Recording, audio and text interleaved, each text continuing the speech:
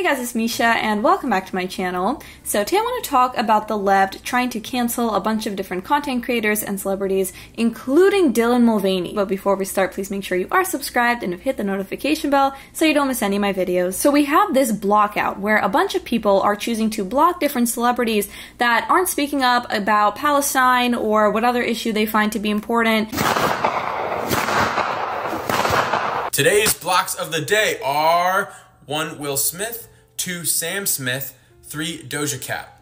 Blocked! But what this has turned into is a block list of any celebrity, really, that you don't like, that you have a minor problem with, and I think a lot of us have forgotten that we can separate the art from the artist. It's very strange that you're looking to these random celebrities for political guidance. I don't think that's the best call. They're there to entertain you, okay? They might be really good at singing and dancing and acting, and they might be really smart and educated on this complex issue, but they also might not be. And they could choose not to talk about it. And what started all this is this post by Hailey Bailey, which is an influencer. She posts relatable content, and she was invited to the Met Gala to interview people. So she made this TikTok using the audio, "Let them eat cake." Let them eat cake. And if you don't know what that is, it's believed that Marie Antoinette might have said this, but we don't know for certain. Basically, when she was told that the poor people, they couldn't eat, they didn't even have bread, she said, well, let them eat cake. So I definitely think this wasn't the time or place to use this kind of audio. I just think she saw this was a trending audio, she had that kind of outfit on, and she played that role, let them eat cake, right? Of course, people flooded the comment section with Hunger Games, real-life Hunger Games. It's time for the people to conduct what I want to call a digital guillotine, a digitine, if you will. It's time to block all the celebrities, influencers, and wealthy socialites who are not using their resources to help those in dire need. She posted an apology, of course, talking about how sorry she was. She didn't think before posting it, you know, she just wanted to make this fun TikTok. And I believe her. I really don't think that she thought this one through. However, she also talked about, you know, I'm just like you. Again, trying to go for that whole relatability thing. I need to apologize.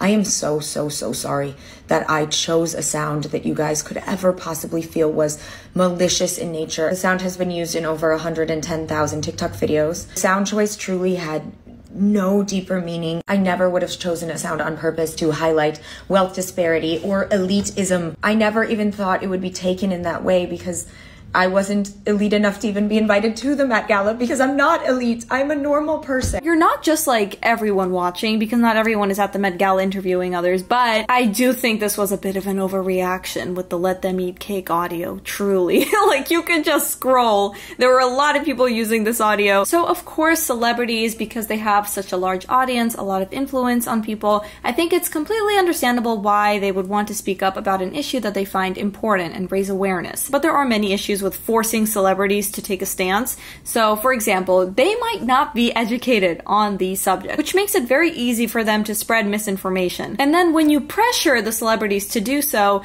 a lot of it is not genuine, right? They're not sincere. They just want to keep their fans, their followers. With all these people blocking them, celebrities are allowed to have boundaries and they can choose what they share and what they don't share in terms of their political beliefs or their spiritual beliefs, right? In general, with this whole Palestine situation, there have been a lot of strange responses. I'll give you an example. Here is this streamer and she's calling him a cracker for not donating enough. So I personally donated 10K because I think it is worthwhile. And if you guys got some extra bread, I would recommend you donate. But I won't throw it on you. You know what I mean?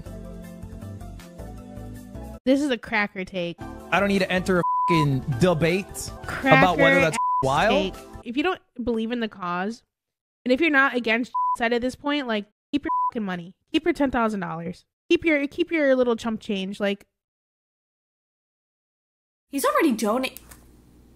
Okay. I'm so tired. Miss Rachel is sort of a celebrity for kids, let's say. She's very entertaining for a lot of children. There's also been some controversy surrounding her pride message. So here is the video. Happy Pride to all of our wonderful families and friends. This month and every month I celebrate you. I'm so glad you're here. I'm so glad you're exactly who you are. To those who are going to comment they can't watch the show anymore because of the support, no worries and much love your way. God bless. I am not chasing fame or views. I'm standing strong in love. So I actually think that was pretty tame, nothing crazy. Then, however, she decided, but Dylan, let's collab. Why?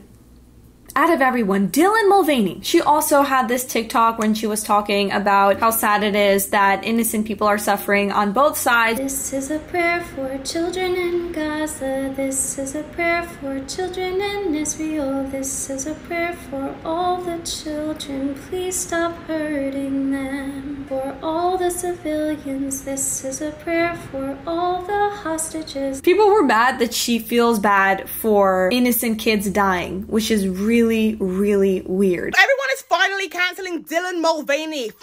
Finally. When it comes to speaking about the women in Palestine who are having to use tent scraps because their periods are coming, or the women in Congo who are aggressively and systematically getting raped, she's quiet. This video's for Dylan Mulvaney. I had faith in you, and I'm talking a lot of faith. Your silence and refusal to speak on what's happening has truly been heartbreaking. Multiple times a day, I go to your account hoping that you just talk and speak on this. I can't believe I'm gonna have to defend Dylan Mulvaney, but why does Dylan Mulvaney have to talk about this? Famous because of the mockery of womanhood that Dylan loves to portray. What does that have to do with Gaza or the Congo? I considered you a friend. I am beyond disappointed in you. I have no issues blocking celebrities. And I should have said this sooner, but I also want to take this as an opportunity to use my platform to call for a permanent ceasefire now. Thank you so much. Blocks of the day. Block. Block, block, block, block, block. Again, a lot of this, I fear, is virtue signaling. Does Taylor Swift love her fans enough to host a free public concert for the ones that can't afford a ticket? Does she love her fans enough to let the 10,000 people camping outside the stadium trying to get a sneak peek listening in? Why does Taylor Swift have to have a free concert? Today's blocks of the day are... Now again, the celebrities can talk about it if they want to, if they feel like they know enough about the subject, but they really don't have to.